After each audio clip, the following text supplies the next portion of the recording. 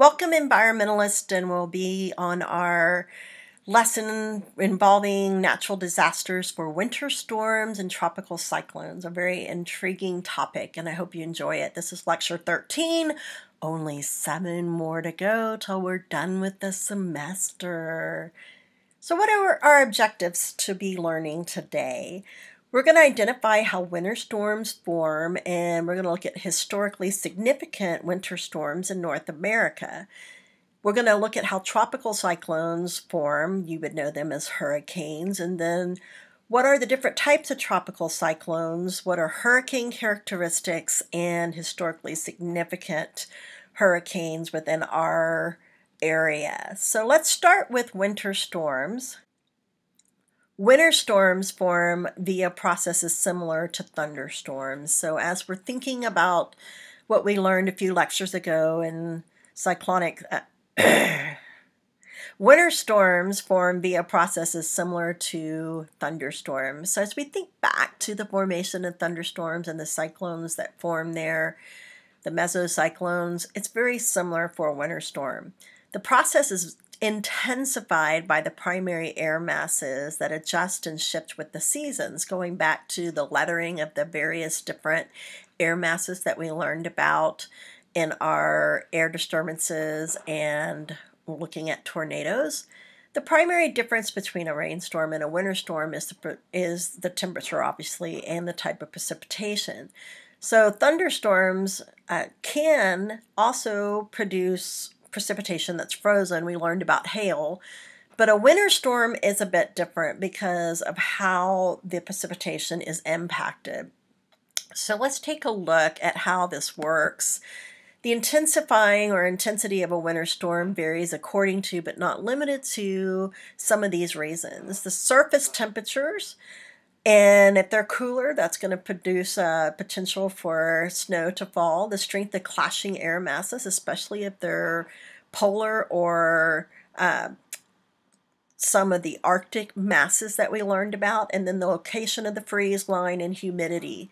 All of these factors impact, as you can see, where the freeze line might be in the height of the cloud and also the type of air mass that you might be dealing with. So winter storms, while we may not experience them 100% of the time where you live in the winter, they are common in certain areas. So what are winter storms? Or just regular drizzle and rain, then it moves and escalates into sleet, then we can get dry snow and wet snow. What's the difference? We'll be learning about all of them. First, let's start with a blizzard. It's a snowstorm with sustained winds over 35 miles an hour and lasting longer than 3 hours.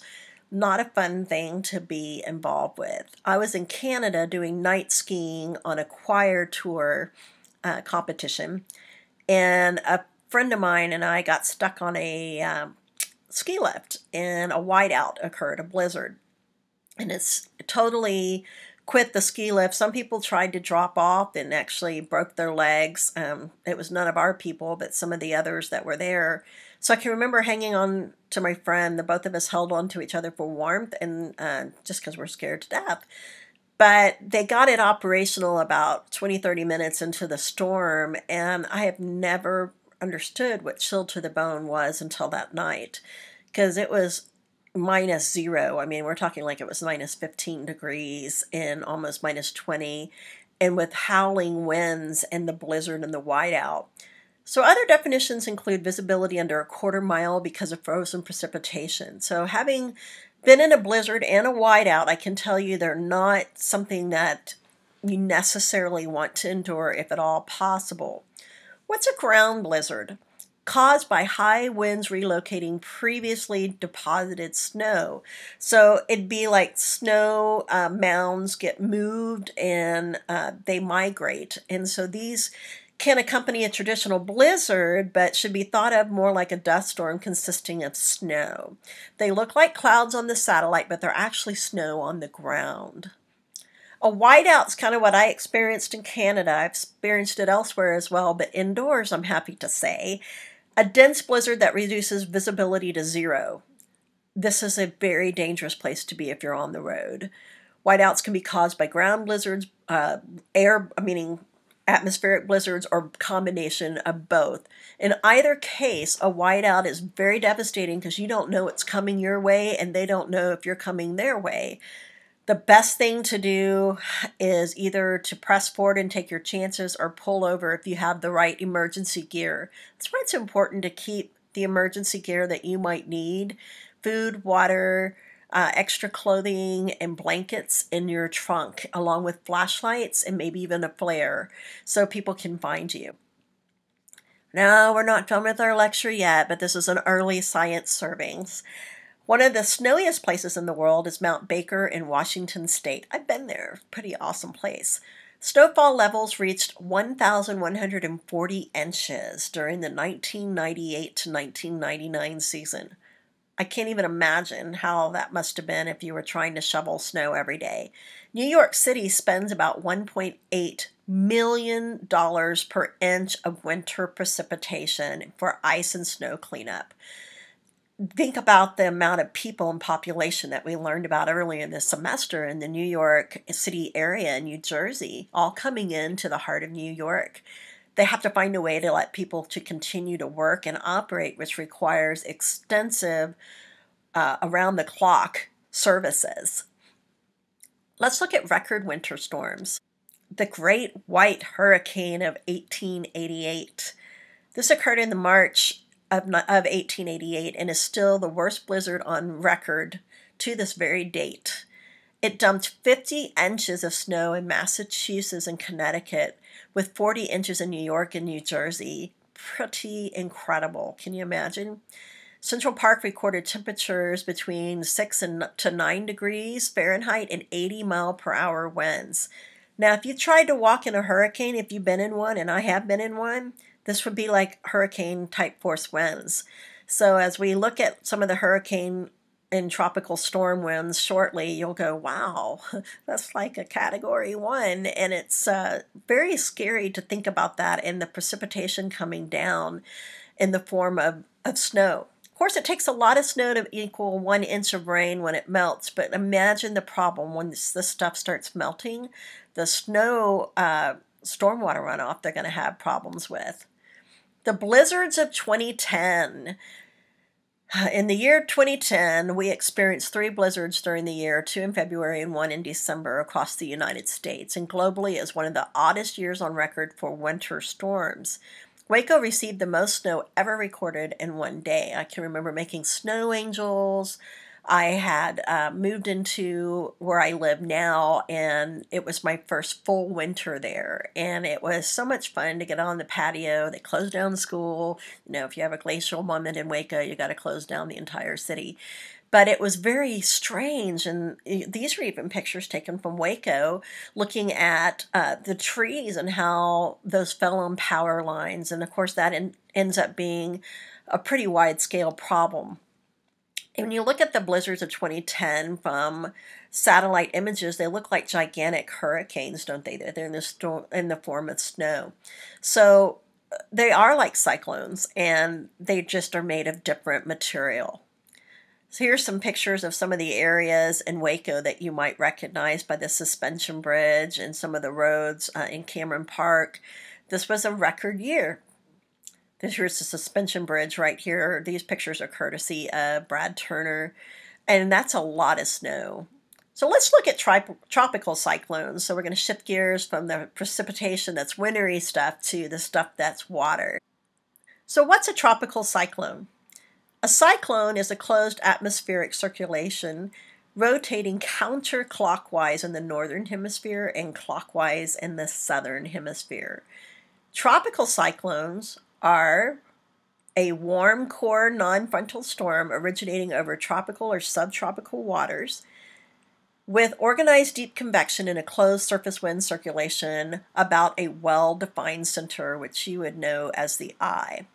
So in the northern hemisphere, remember, it's going to rotate counterclockwise. In the southern hemisphere, it rotates clockwise.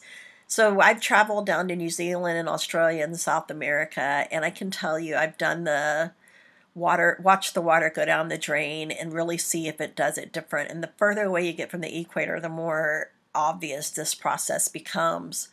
So let's look at the formation of a hurricane known as a tropical cyclone.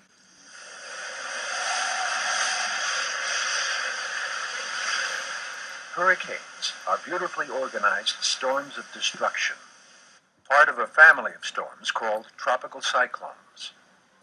Those impacting the United States typically develop between June and late November, just north of the equator, in the tropical to subtropical waters of the Pacific Ocean, the Gulf of Mexico, the Caribbean Sea, and the Atlantic Ocean.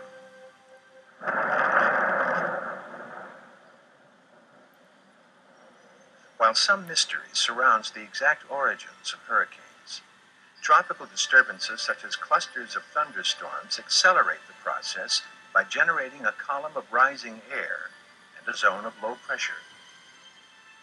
Pushed by the trade winds, the disturbance becomes a spinning mass of thunder clouds, growing as warm, moist air sweeps into the low-pressure void. Due to the Earth's Coriolis effect, the cloud mass always rotates counterclockwise in the northern hemisphere. As wind speeds exceed 74 miles per hour, a hurricane is born. Hurricanes vary in intensity from a Category 1 hurricane, with winds between 74 and 95 miles per hour, up to a Category 5 hurricane, with winds greater than 155 miles per hour. The central area of lowest pressure is called the eye of the hurricane, a calm, often cloud-free area from 4 to 40 miles across.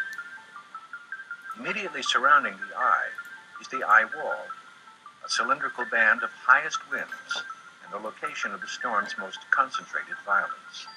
Air at the sea surface is sucked towards the eye and thrust upwards in the eye wall after forming rain bands on its trip inwards. As it rises, moist air cools, causing water to condense as a fine mist or ice, while releasing huge amounts of heat.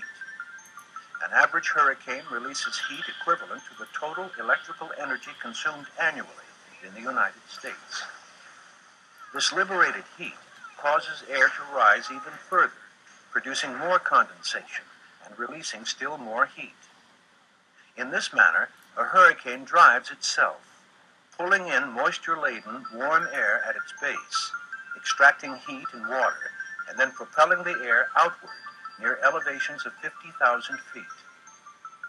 Huge amounts of rainfall are often a byproduct of this energy transfer, with as much as 20 inches of rain measured beneath a passing storm. Flash floods associated with this rainfall can cause extensive erosion, carrying large volumes of sediment seaward. Hurricanes are pushed by the trade winds at up to 20 miles per hour, generally traveling from their low-latitude origins toward the poles. Once over cold water or land, a hurricane's warm water energy supply is cut, causing it to weaken and die. The most destructive region of a hurricane extends from the eye wall out through the right semicircle of the storm. Here, the forward motion of the hurricane adds speed to the counterclockwise spinning winds. These high winds combine with the storm's low atmospheric pressure, producing elevated sea level that moves as a lens-like bulge beneath the storm. Hurricanes on the open ocean can produce 60-foot waves and strong currents more than 200 feet below the surface. These waves and currents are capable of moving large objects and can severely scour the ocean bottom as the hurricane nears land. At landfall, the bulge in sea level becomes a life-threatening flood called a storm surge, which, depending on the topography, can extend inland many miles, reaching over 25 feet above mean sea level.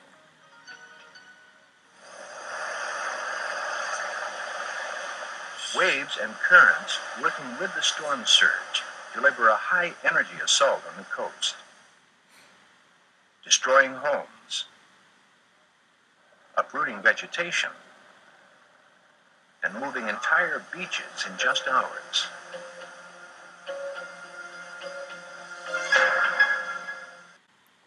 That video did a really good job of explaining the key parts of a hurricane, but one element that they focused on was the heat that hurricanes obtain from the ocean. This is a term called latent heat of condensation, guaranteed test question. This is the energy released when water vapor condenses to form liquid, and that happens because we got warm surface temperatures on the ocean, and that helps fuel up a hurricane. That's typically why hurricanes don't form in November, December, February, March, those time frames, because there's just not hot enough surface temperatures to do it. So latent heat of condensation is what keeps a hurricane growing. So it could be that a hurricane makes landfall, let's say in Florida, and then bounces back into the Gulf of Mexico. It can refuel itself by latent heat of condensation. So remember that while the tropical cyclone is over the warm ocean waters, that latent heat of condensation intensifies the storm and the energy that that storm can produce. When we look at tropical cyclones, they're really built into cells, and those cells can have different characteristics. So the cells are also referred to as bands, and most of these are referred to as spiral bands, and you can see why right in here. This is a spiral set of bands, so each one of these represents these rain bands, and the storm's intensity could vary from band to band, and depending on what side of the eye that you're on. So the areas that we develop tropical cyclones actually originate sometimes all the way over past South America into Africa off of the east coast. And they'll start off as a tropical disturbance, they'll graduate to a tropical depression and then to a tropical storm and into a hurricane. So as they come up and get into the Atlantic area, they either have the choice of going up here or maybe they cross over Puerto Rico, Cuba, that area, Jamaica, and come up. And then if they go into the Gulf of Mexico, these are typically very warm waters, and so they can really gain their strength. So sometimes a hurricane will come up here, hit land, bounce back out, come over land again, and then come back in and hit the ocean here in the Gulf of Mexico, refuel, and hammer in here. Kind of the case in point about Hurricane Katrina, if you have a history on that one. So what's a tropical disturbance? This is a discrete tropical weather system of organized convection originating in the tropics or subtropic latitudes, having a non-frontal migratory character and maintaining its identity for 24 consecutive hours or more. Tropical disturbances are generally 125 to 375 miles in diameter. You know, people act like tropical disturbances are not a big deal, but I've been on a tropical island when one hit. This is not something you want to be around, but you'd rather be in this than the next category. A tropical depression. The big L over here represents a low pressure. Matter of fact, when you start watching the weather after this class, I hope that you'll start recognizing H's that are usually blue for high pressure and L is in red for low pressure. And that goes back to the different types of frontal systems that we learned about in storms. Tropical cyclones with maximum sustained surface winds of less than 39 miles an hour. That doesn't sound like much, but I'm going to tell you what, it's scary when you're on a tiny little island with no protection. I was in an island in the near the Bahamas when we got one of these, and there was nowhere to go. I mean, the island was really tiny, and we were just stuck in our small little living quarters to wait this thing out. These storms begin to demonstrate closed circulation, so they're more dangerous than a disturbance, and they're notated by the letter L because of that symbol is for low pressure systems. If you make it to a tropical storm, you get a name. And so tropical storms actually are cyclones with a maximum sustained surface winds of 40 miles per hour and more, but less than 73 miles per hour. So the 74 markers where a Category 1 hurricane starts.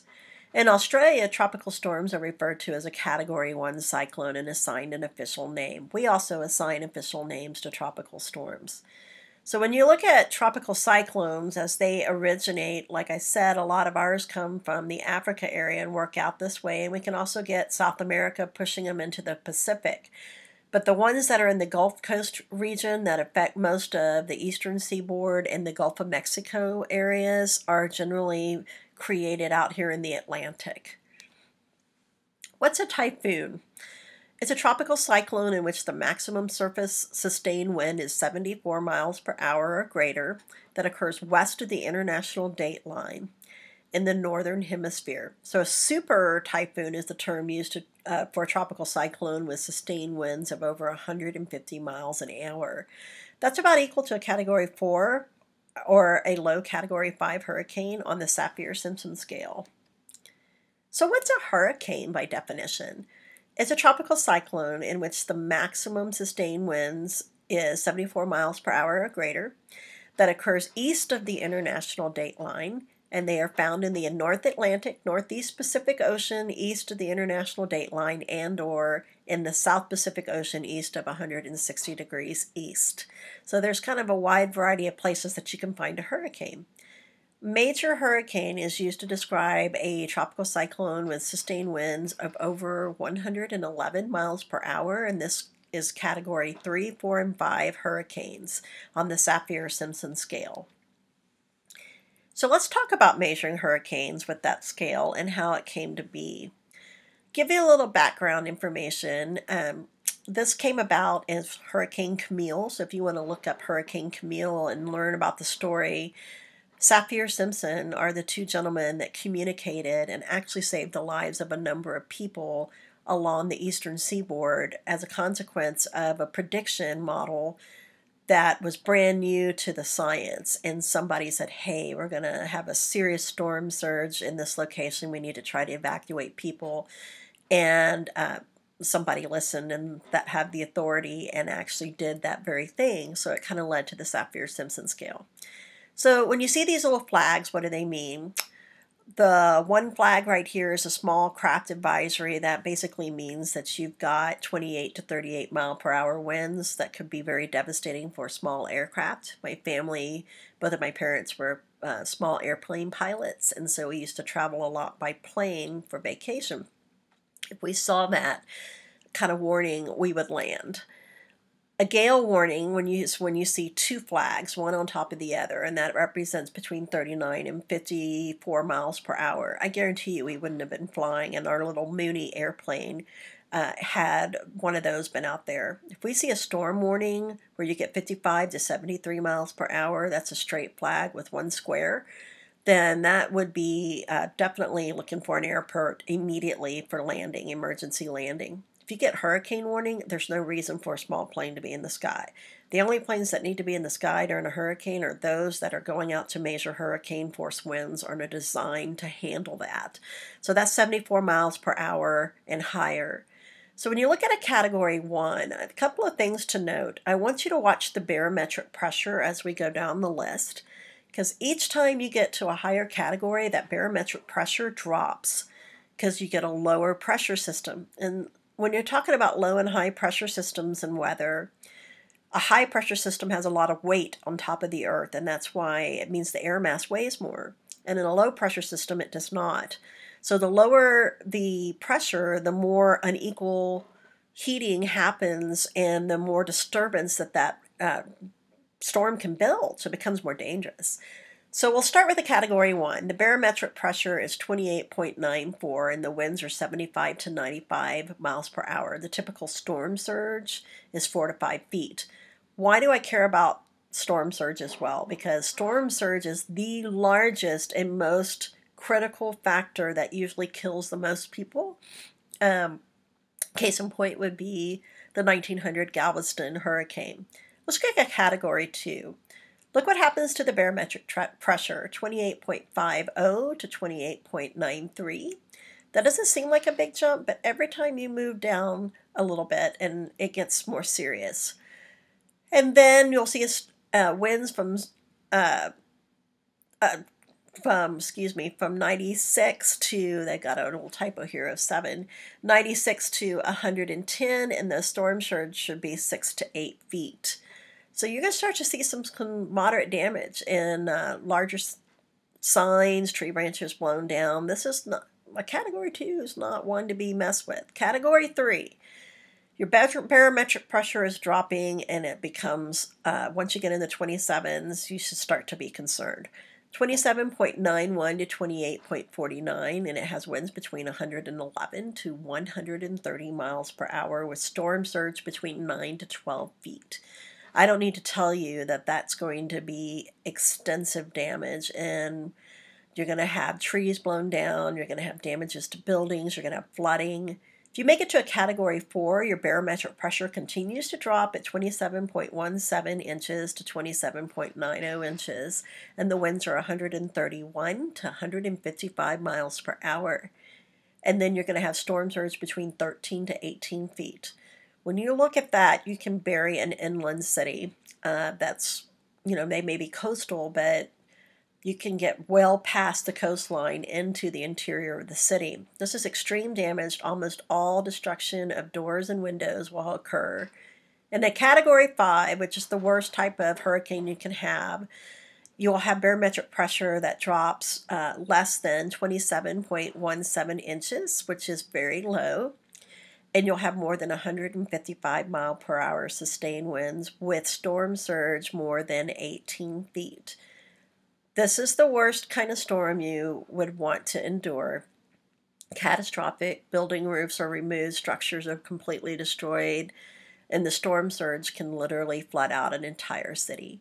So our biggest concern besides winds is obviously storm surge, because that's where people get caught and stranded. They think they can deal with the wind part and they get stranded and left behind. So if you are one of those individuals that owns property or lives along a coastal area, and a hurricane's coming, board up your house, get your belongings, get your pets, and leave town, please, because you're putting in harm's way all the emergency response folks that have to respond to try to rescue people who are left behind. When you're looking at the Saffir-Simpson scale, this kind of gives you a view of what it looks like, and it's the same stuff that we just covered. But I kind of wanted you to just understand that there was a history behind how this particular scale was put together, and a warning system now that is very recognizable. The colors are recognizable, the category designations are recognizable, because it's become the common knowledge of people, oh, I've got a Category 4 storm coming in the Gulf of Mexico, and it's headed straight towards Houston, Texas. Maybe we ought to do something about our coastline. And Galveston built a seawall. Was that a good thing? Was it not? We can have that discussion another day. So how are tropical cyclones named? They're named to provide ease of communication between forecasters and the general public, and I'd also throw out their insurance claims. That's why really big storms often aren't renamed by the same thing, because a claim or lawsuits could be going on for years and decades, and also out of respect for loss of life and property. Names were first used by an Australian weatherman, and this weatherman disliked certain political figures, so he named these horrible storms after them. During World War II, U.S. Army Air Corps and naval meteorologists decided to start naming storms after their girlfriends and wives. Later on, official names began to be adopted in 1945 by the armed services for use in the Atlantic and the Pacific Ocean basins. From 1950 to 1952, the North Atlantic cyclones were named by a phonetic alphabet, and in 1953 that changed again. The Weather Bureau switched to women's names only. In 1979, the list was changed to include men's names for hurricanes and typhoons. And as of the 2000s, all tropical cyclones are named worldwide from a predetermined list, and there's usually a rotation list of 5 or 6 years. So the names are not always personal names. Some are food, birds, trees, etc., but most of them are proper names that you would relate to. Just for a couple of years, looking at 27, 2018, 19, 20, and 21, you could check out and see if your name's on any of these lists. Lucky mine didn't make it. But let's say that we make it to Hurricane, let's just say Hurricane Vents in 2017. And you're like, okay, well, what happened to all these other names? Well, they might have been hurricanes or they might have been storms, but this one became noteworthy, and because it became maybe a Category 5. 2018, maybe it's Helene, and 2019, maybe we don't have any storms. 2020, we end up with Dolly. 2021, we end up with Hurricane Peter being a very serious one, or Hurricane Anna, but they usually alternate between female and male names, and they alternate years. So if a name doesn't get used, the list will be revamped, and it's, like I said, for 1, 2, 3, 4, 5 years sequentially, and then they'll rotate the list and take out the names that have been retired. So when you look at the designated Eastern North Pacific hurricane names, you can kind of get a gist that these are all predetermined lists, and they've been named as not to be ugly, or it's just to give that commonality name to a storm so it's easy to refer to. When you retire a hurricane name, the names of tropical cyclones often are retired simply because they deem noteworthy because of damages and loss of life. And I would also correlate that back to my statement about insurance and court proceedings. Sometimes names are removed for cultural reasons, like Adolf from the retired hurricane names in the Eastern Pacific. Kind of a dull moment there. Here are a couple of names that have been retired, and you may relate to some of them. I mentioned Hurricane Camille earlier. That was where the Saffir-Simpson scale came to be. Hurricane Andrew was notorious, just demolished parts of Florida. Hurricane Katrina, all of you were alive to see that hurricane. Hurricane Ike alike, you saw that one. So these are names that have been permanently removed from the list, so they won't recycle in again. Historic hurricanes. The Great Hurricane of 1780, the largest hurricane ever reported in the northern Atlantic Ocean basin, and postponed French assistance during the American Revolution, and almost every structure on Barbados was leveled. I've been to Barbados and seen some of the structures that were left behind as rubble. That's a recognition of this particular hurricane. And in this hurricane, it lingered for a complete 2 days. Well, Barbados is a small, tiny Caribbean island, and I can't imagine what it would have been like to be on that island. Total North American deaths are estimated to be near 27,500 people killed by hurricane. It formed on about October the 3rd and broke up around October 20th. I might point out that's actually pretty late during hurricane season. Kind of an interesting circumstance there. The exact track of the hurricane is unknown because there were no weather instruments to record scientific data at that time. The Galveston hurricane in 1900, you cannot have a conversation about hurricanes and not bring this one up. This represents the greatest loss of life in the United States, and it occurred on September 8th with estimated winds at 145 miles per hour. And it hit dead on before Galveston ever had a seawall. So basically what you know as Dickens Strand, or you might call it the Strand in Galveston, that represents the entire area that was just completely put underwater. Everything was damaged.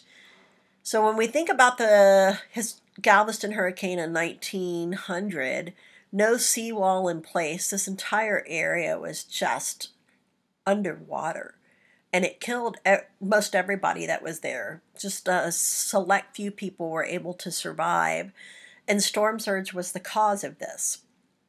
So here are some of the images of that, and I'll show you a quick little video. This video shows people working on the repair of this particular disaster. And it's so sad because it was so unnecessary.